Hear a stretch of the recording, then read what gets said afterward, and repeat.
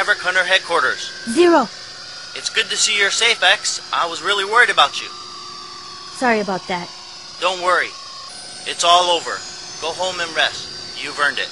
But Zero, what if I become one of the Mavericks? Don't ask such a silly question. I'm breaking contact now. Wait, Zero! I'm serious! Zero, if I become a Maverick, you have to take care of me. Don't be ridiculous. Now hurry on back. Promise me, Zero.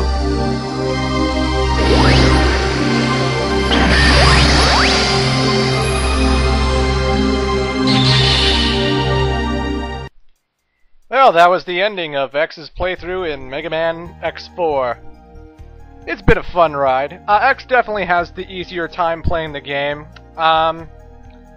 The only really hard part I find is Sigma himself, even though you saw me take him down pretty goddamn easily.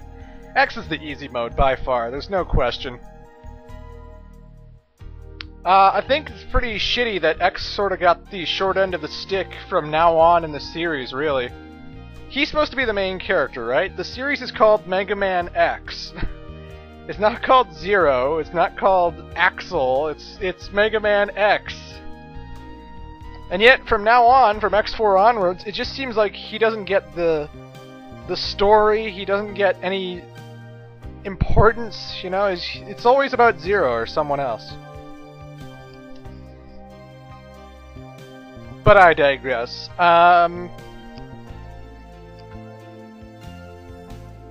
Yeah.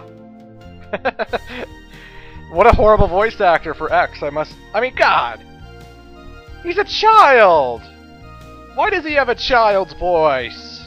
He's supposed to be this haunted, tormented Reploid who, for the past 3 games, has always droned on about why are humans fighting Reploids, and he's pondering why we must have senseless fighting. And I guess Capcom figured, well, he's a Mega Man, right? Yeah, well, why don't we just get the same guy who voiced Mega Man in Mega Man 8? It doesn't work like that. Well, it will in this game, goddammit. Yeah, I guess it wouldn't cross Dr. Light's mind that, this robot looks a lot older than the Mega Man I know and love. But I'll give him the same voice, yes. Actually, how does a scientist give a robot a voice anyway? Do they actually get, like, some person and analyze their speech patterns, or what? Well, I don't know the details. I think even Zero and Bass have the same voice, too. I might be mistaken, though. Actually, no. Now that I think about the infamous scenes coming up in Zero's story, there's no way he and Bass had the same voice actor. There's no way. No way. And if I'm wrong, prove me wrong, but still, I don't believe it. There's no way.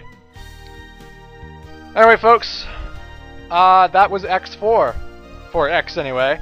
Because now we're going to be tackling Zero's side of the story, and Zero's side of the story is a lot, I repeat, a lot better.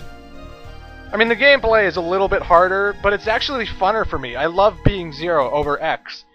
And, well, the plot is so much deeper, because they actually go into the background of Zero, and this game pretty much established everything that's going on with that character.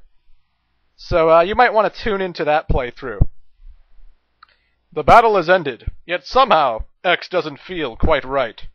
What caused all those robots to turn into Mavericks? Will it happen to me someday? Has X just realized his tragic destiny? It appears that X will have to solve this mystery one day soon. But that was the X playthrough. I have been the Great Clement. Toodles.